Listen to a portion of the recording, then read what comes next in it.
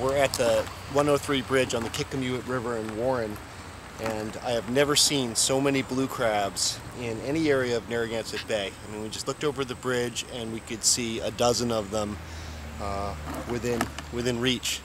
So very quickly we came down and caught a few. I have two big angry males here, and they are posing for the camera.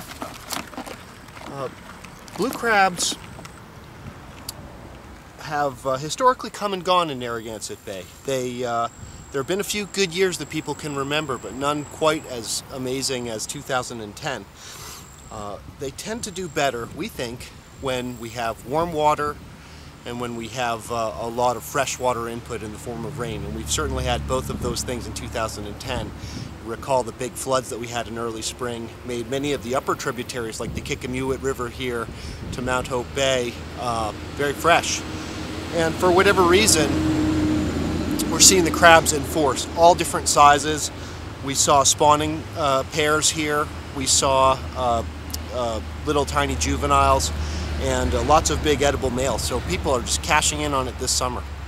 We could be looking at the bay of the future in so many ways. The water is warmer than we ever remember it, seeing temperatures up into the lower 80s Fahrenheit in places like this.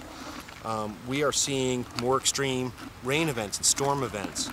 And there's been, people say that as evidence of warming, you're seeing a change in the cast of characters in Narragansett Bay, away from the cold water species like lobster and codfish and winter flounder, and conditions that favor an assemblage like you might find in the Chesapeake Bay.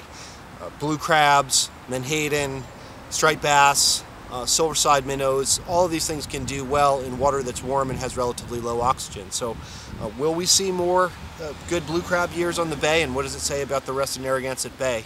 That's what we're looking into here. To catch blue crabs, here's what you need to know. In Rhode Island, you must be a Rhode Island resident. The crab's carapace, its shell, must measure 5 inches long from point to point. And you can't fish from sunset to sunrise, so only daylight hours.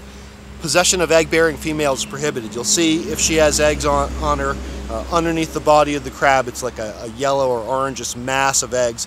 You've got to put those right back. Big males have the best meat on them anyway.